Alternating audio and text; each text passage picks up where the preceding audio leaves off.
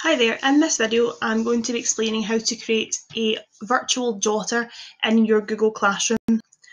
Virtual jotters can be really helpful, especially if you have a Google Classroom which is monitored by multiple teachers. So in the social subjects department we are moving to single teacher delivery, and so we have multiple teachers who are monitoring work being submitted by our second year group. So it's then difficult for pupils to email us work when we have different people who are monitoring the classroom. So having a kind of communal space where pupils are given their own Google Doc to type up their answers and submit it via Google Classroom is very helpful to us. So in this video, I'm going to be explaining how to create a virtual jotter for your pupils to use. So the very first thing that you need is you have to go onto the Google Classroom where you want your virtual jotters to appear. So I've created this classroom with my friend Mr. Murray from Cathkin High School. He is going to act as my pupil in these demonstrations. So thank you, Mr. Murray. So what I've done here is I have a piece of work to do. So here I've given him some questions on a Word document that's been attached to this announcement, and now I need to give him somewhere to upload his answers to. So I'm going to get him a virtual jotter. So the first thing that you do is go to classwork at the top centre of your page and click on that. Then once you are in this page here, you're going to go to the plus create, the little blue button there, and from the drop down list click on assignment. Okay, and I'm sure lots of people are very familiar with this page here. So firstly, in the title, I call these virtual jotters. I know that Mr. Murray does too, along with other colleagues in the social subjects department. I am not sure if other teachers call them different things, maybe kind of hand-in or document or anything like that. I think it's maybe a good idea though if everyone used the one name for them so that pupils understand that their virtual jotter in biology is the same as their virtual jotter in drama and history, and that way they become used to using them across the school. So here I'm just going to type in virtual jotter, and in the instructions section I do like to add a little bit of information just to kind of remind the pupils how to use it in case this is their first time or in case they just forget. What you'll be seeing in another video that I'm going to be uploading for pupils and carers is they have to remember to click hand in once they've completed their work.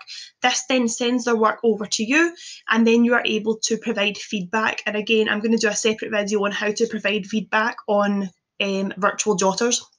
So you should have populated the title and instructions boxes there. And then once you've done that, this is where we actually create the jotter itself. So underneath the instruction box, you can see there is add and there is create. We are going to click on create. And from the drop-down box, we're going to click on docs. And that should open up a brand new Google Doc in a new window.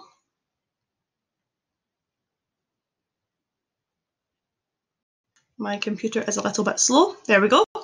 And what to do once you have this new Google Doc is you want to name it virtual jotter. So you can see here in the top left hand corner, it says untitled document. That is currently this document's name. We'll click on that and we're going to delete that name and change it to, for example, virtual jotter.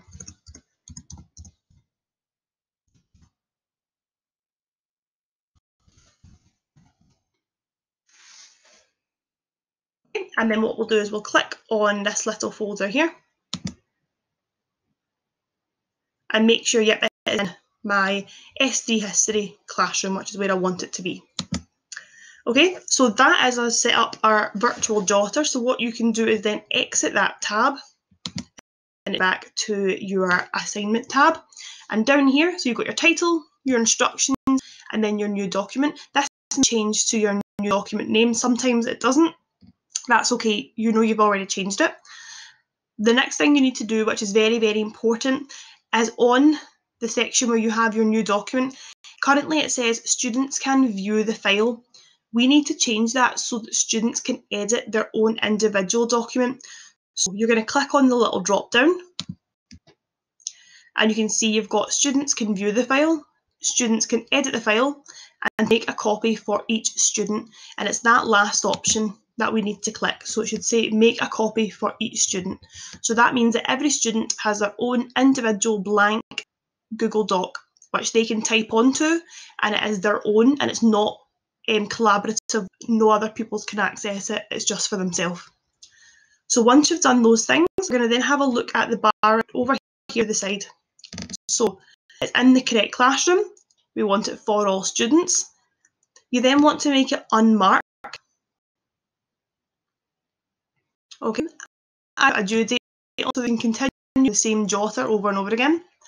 And if you want to, you can put it underneath its own topic. So if you use folders in your Google Classroom, so I would use a topic and call it virtual jotter.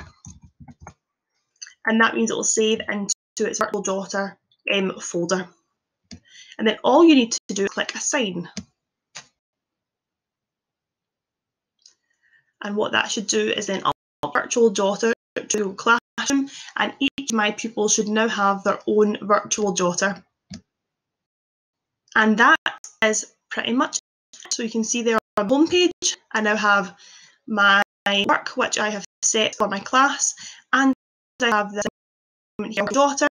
If you go into the work tab now, you'll be able to see jotter as there to use.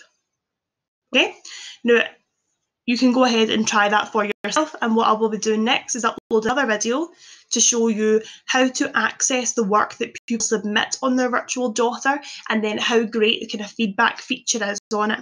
Okay, hopefully that's helpful. Thank you very much.